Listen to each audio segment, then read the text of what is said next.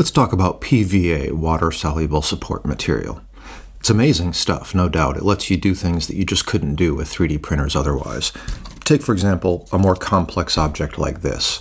Now, this has a number of different layers or different geometries within one another that are intended to move freely and be able to spin around, and that's a very tricky thing to print. There's really no good way of doing this with traditional supports.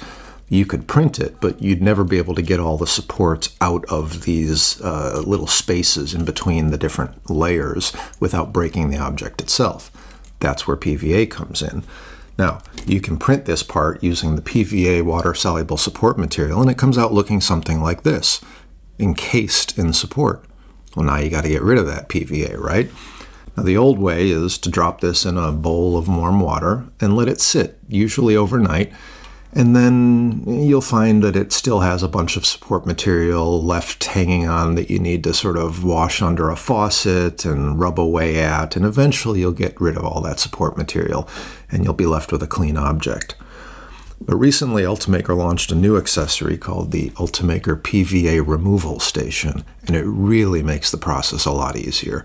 Instead of having to worry about tending to your print as those supports are dissolving and constantly turning it and keeping the water warm and refreshing it and rinsing it under a faucet, you just drop it into this thing and turn it on and walk away.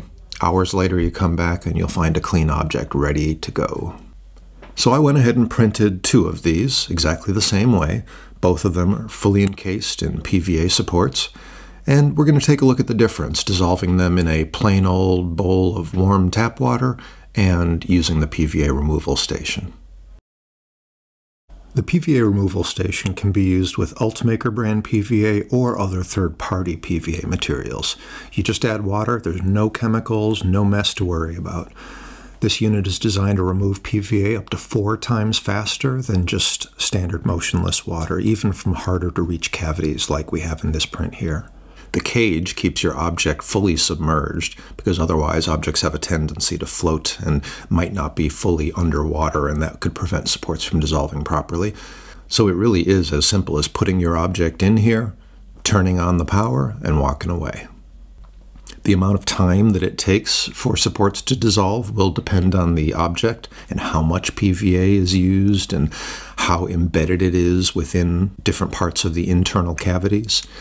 Usually you're talking about a matter of hours.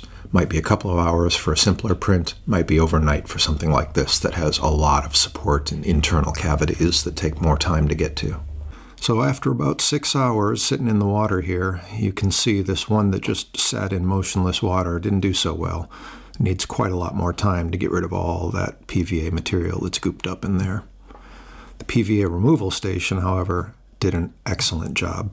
Because of the movement of that water, this part came out nice and clean. There we have it. No further cleanup, no post-processing was done on this, and there are no PVA remnants left. There's no residue or anything. It is perfectly clean. Well, thanks for watching. Don't forget to subscribe.